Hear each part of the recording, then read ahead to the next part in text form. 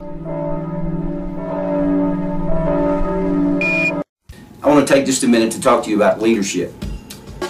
John Maxwell says that he that thinketh he leadeth, but have no one following him, is someone simply on a long, long walk. Leadership in the church is probably one of the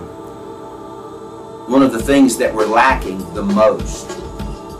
We have great men and women of God who love God, who have a heart after God, but yet are not making disciples, which is leadership. Paul said it best when he said this. He said, "Follow me as I follow Christ."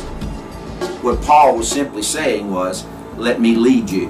Let me help you grow in your walk with Christ. What Paul was saying was, I want to be a leader.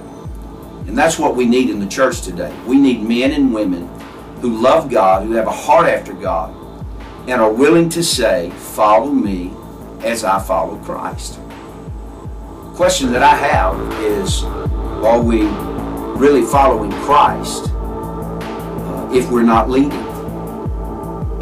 If we're not making disciples, are we a disciple? That was the greatest command, the last command that Jesus left to his disciples, to the men and women who loved him.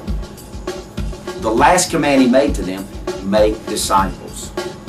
So I want to be someone who is leading in the church today. I want to be someone who's making disciples. I want to be someone who's going out and finding someone who is lost and doesn't have a relationship with Christ, and leading them to Christ, but not just leaving them there. For Jesus said, I am the